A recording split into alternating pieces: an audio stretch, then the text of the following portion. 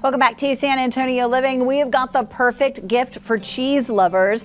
The Texas Cheese Trail is the first book on Texas cheeses, their makers, and their creameries. And joining us this morning to tell us more, Rachel and Bob Pineda. They are the owners of Otto's Cheese Shop, which is in New Braunfels. It's good to see you guys. Good to see you. Nice to see you. Oh my gosh, we were talking about this earlier. Like, I have never met a cheese that I did not like. And I'm excited to learn about Texas cheese. Okay. Absolutely. So this is the first and only book on Texas cheeses. It's all about highlighting and showcasing the great makers that are here in the state, so that more Texans are aware that they don't have to go to other states or even overseas. You can get some really good products here made with local Texans. I love that. Okay, the Texas Cheese Trail. I mean, it's a trail that I'm going to get on, basically. Yeah. Where will it take me? It takes you all the way from, like, we've got makers up in Dallas, the Hill Country, and then all the way down to Sandia, Texas, near the Gulf Coast. Okay. Well, I mean, what is the difference between the cheeses here and there? Is it the cows? Is it the pastures? Like, what makes the change? So we got a little bit of every animal here in Texas. We have cow, sheep, goat, and even water buffalo cheeses being made here.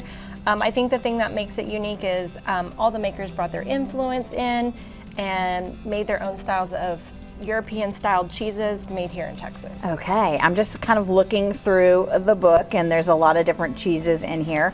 Look at this. We've got seasoned feta. That obviously comes from a special ranch somewhere, right? Yeah, that one's in Blanco, Texas. Very cool. Farms, and it's delicious feta. Okay. And one of the reasons we did this project was because we had so many people come into our shop, and they're just familiar with cheeses that, you know, that you can get in the grocery store, and a lot of folks were just not aware of that, all the makers that are here in the state. And so we really wanted to just create this, you know, one source stop for people who want to learn all about the great makers and the amazing products that they're making. Okay, what goes into making cheese? Because, I mean, I see people whittling up their own cheese here and there.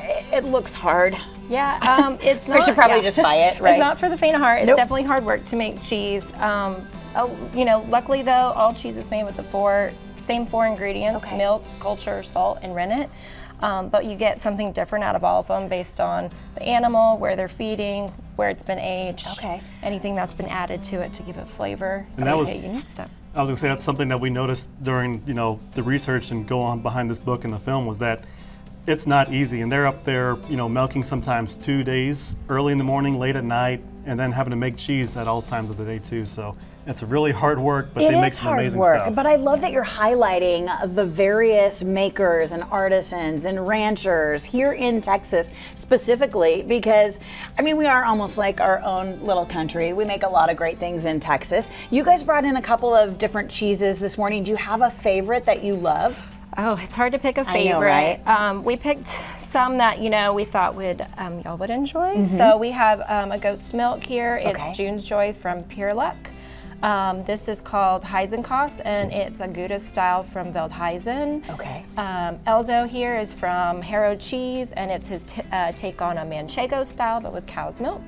And then this one is an Italian style, like a young Asiago, called Latteria from Lira Rosa in Moulton, Texas. And then the last one is Way Blue, and it's made just up the road in Schertz, Texas, and it's their take on a Texan Blue. So cool. Okay, I know Manchego cheese. That sounds familiar. So I'm going to give this a little, and it's made with cow's milk? It's made with cow's milk. Instead of?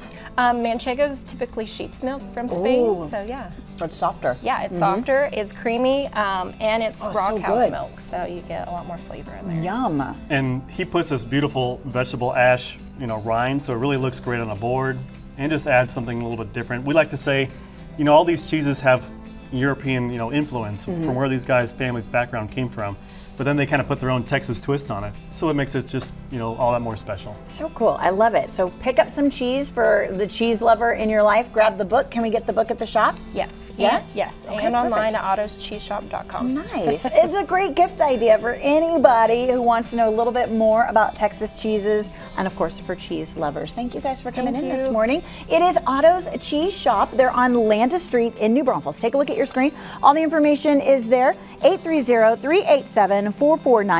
You can also go online to ottoscheeseshop.com for more details.